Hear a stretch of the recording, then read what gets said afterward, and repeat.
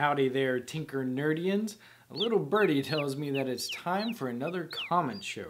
This week we'll be reviewing the comments for two videos, this one and that one. So click here if you haven't seen either one of them. And without any further ado, let's see what you guys had to say. It's my dream to make it to the comment show. Ooh, was I in the dream?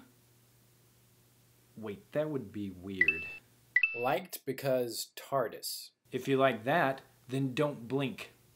Can I do that with old Windows Vista laptop? Is there a way to do it without a Raspberry Pi? Can't I just use an old computer to do that? Can I make a cloud with a MacBook Pro running Mavericks?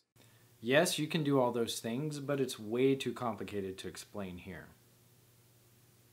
Okay, fine, here's the secret. You go to owncloud.org, you download the version for your OS, and you install it.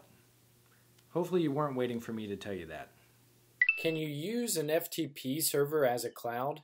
Yeah, you can use an FTP server to create online storage for any device, but that makes it more of a NAS than a cloud computing server. Then what's the difference with a NAS? The purpose of installing OwnCloud on your Raspberry Pi is to give yourself a cloud computing platform, i.e. allowing you to create and edit files online without having to use your computer's computing resources, similar to how Google Docs works. A NAS, on the other hand, is intended primarily for storage, and you can't really do any cloud computing services with it.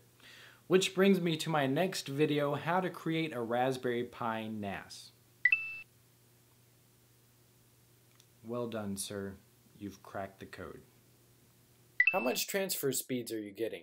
The only reason I found the RPI lacking for a NAS were the speeds. I get about 8 megabits per second read and 3 megabits per second write. I'll let Cincinnati Harry answer that for you.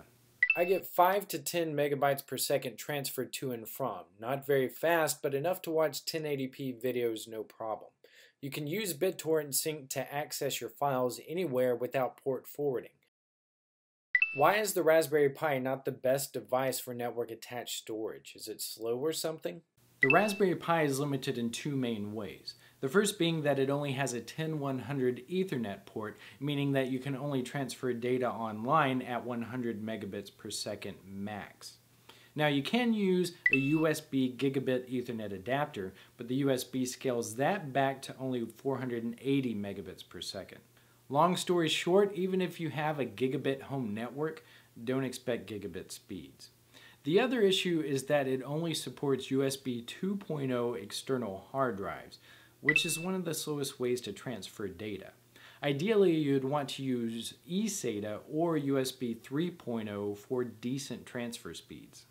I noticed you're using Mac OS X, and in your other videos you're using Windows. So have you been using Windows in a virtual machine? So I use a Mac as my primary laptop, and I use Parallels to run both Windows and Linux virtual machines on it. And I also still have a beast of a Windows laptop that I use for various projects. Alright guys, thanks so much for all the comments. Next week I have a special Tinkernut Labs Halloween project, followed by my regular Tinkernut tutorial, which I'm now calling my Tinkernut Discovery series. Alright, if you got any value out of this video and would like to give some value back, please consider sending some Bitcoins my way, or consider contributing to my Patreon campaign at patreon.com/Tinkernut. See you all next week.